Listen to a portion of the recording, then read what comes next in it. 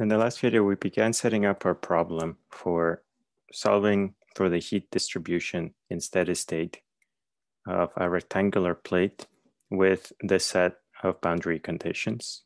So this is a Dirichlet problem.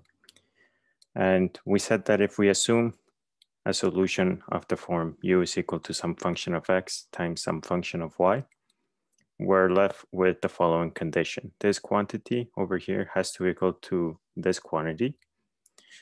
And we said that the only way for two functions of different variables to be equal to one another is if they're equal to a constant. And we're going to call this constant lambda. And for now, we're going to assume that this lambda is bigger than 0.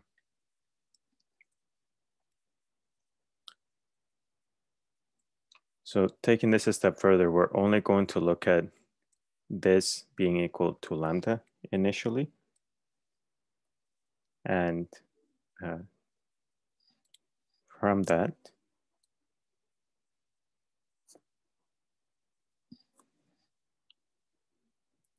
we get that the second derivative of capital X with respect to X has to be equal to lambda times this capital X. Likewise for capital Y,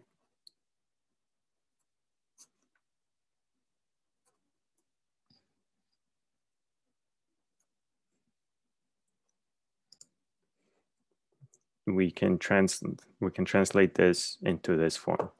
So what we've done is we've transformed our partial differential equation into a set of two ordinary differential equations subject to the following boundary conditions. So we're going to translate what we had over here in terms of our functions capital X and capital Y.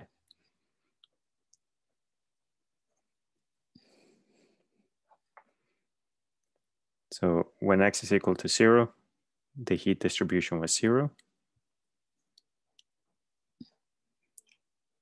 When X was equal to L, the heat distribution was some function of Y.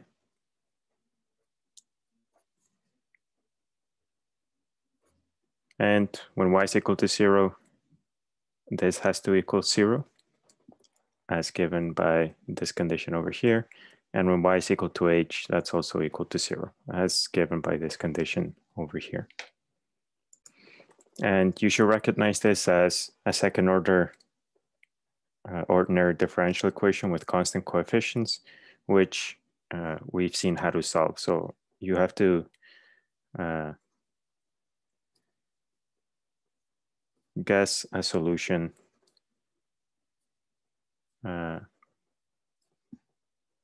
that has an exponential form, plug it into your equation, get the auxiliary equation, and then solve for its roots. And if you do that for this equation over here,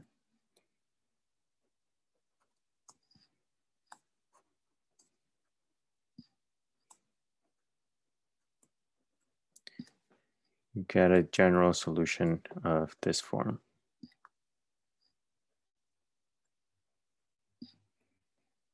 So you're going to get complex roots to your auxiliary equation, which we just rewrote in terms of trigonometric functions. And then we can apply our boundary conditions for Y. So these two. So we're told when Y is equal to 0, which means this term goes away and this term is equal to 1. So it's equal to A1. That has to equal 0. So according to our boundary condition, A1 has to equal to 0.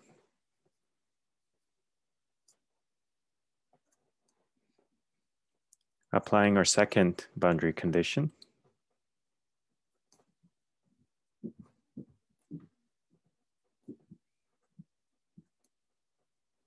we're told that this quantity has to equal 0. We dropped the A1 because we already said that that didn't contribute anything.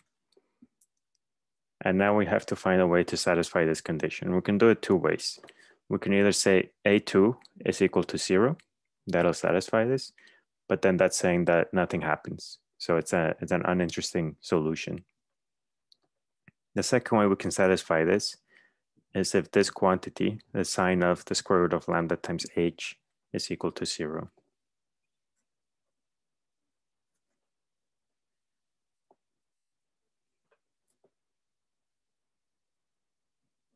Okay, so we can say that's equal to 0. Or we can say this one's equal to 0. And we're going to pursue, sorry, it should be h. We're going to pursue this one over here.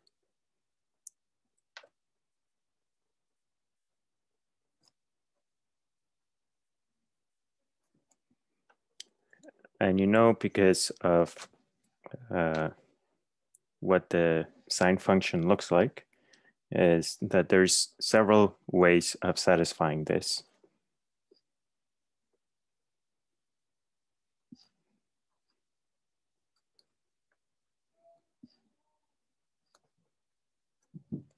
We can say that if the argument of the sine function is some integer multiple of pi, then our condition is satisfied because the sine of x looks something like that. So at 0, at pi, and at 2 pi, and so on, sine of x is equal to 0. So to take that into account, we're going to add a little subscript, lambda sub n is equal to n pi over capital H. So we seem to have found a value for a constant. We just said it had to be bigger than 0. And to be able to satisfy the boundary conditions, this constant has to take on this value. So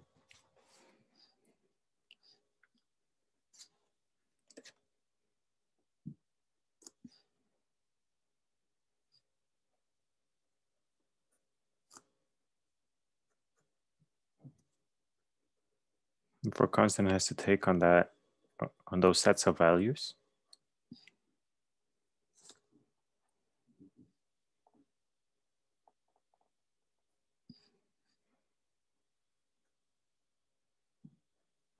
Then the function capital Y of Y, so one part of our assumed solution has to have this form. So some constant, some amplitude times the sine of n pi y over h.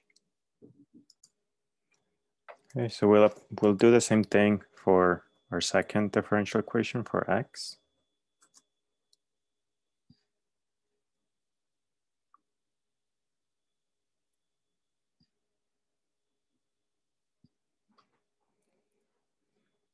And we already said lambda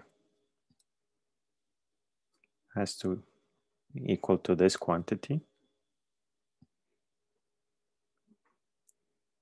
And carrying out the method we saw for guessing an exponential form for the solution,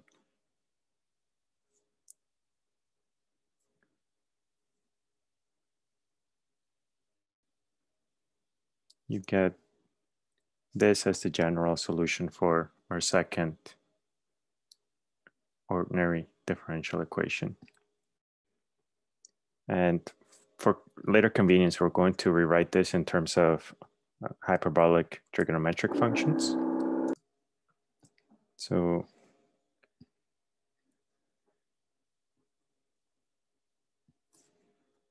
these are cosh of ax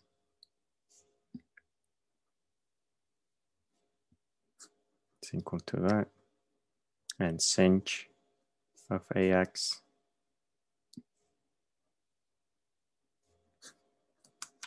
is equal to that.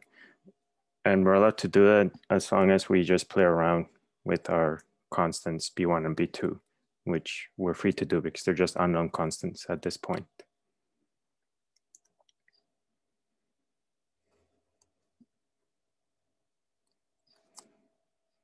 And we're going to call these new constants b1 prime.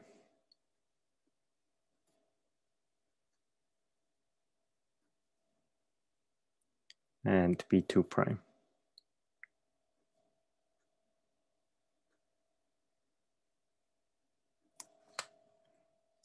And because n can be any integer value, we're going to add a little subscript to x to say that this you have multiple solutions depending on what value of n you take.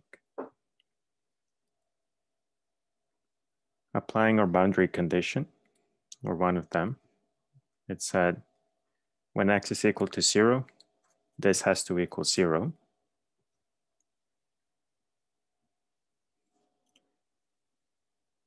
And what this means is the constant b1 prime has to equal 0.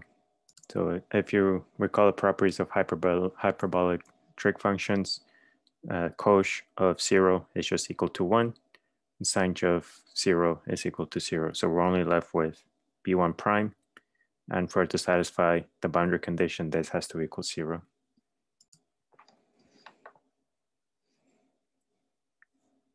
Okay, so we're left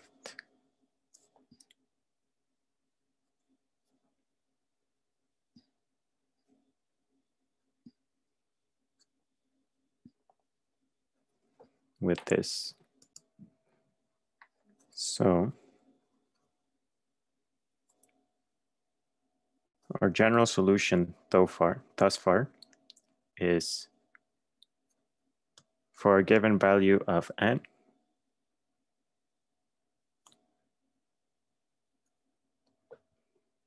we have that u is equal to x sub n, this quantity over here, and psi y sub n of y. So this quantity over here, we can add a little subscript to that as well.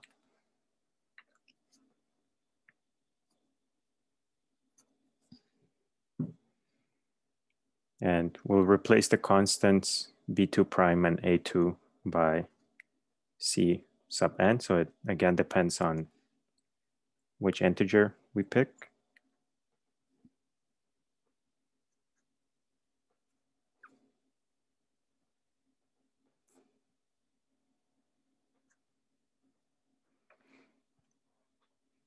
So this is our general solution. And the problem now is if we try to apply our last boundary condition, this solution in its current form can't satisfy this boundary condition. And in the next video, we'll see how we can remedy this by constructing a general solution using the principle of superposition. So the idea is we have multiple possible solutions. We're going to superimpose all of them to construct a solution that can satisfy our final boundary condition.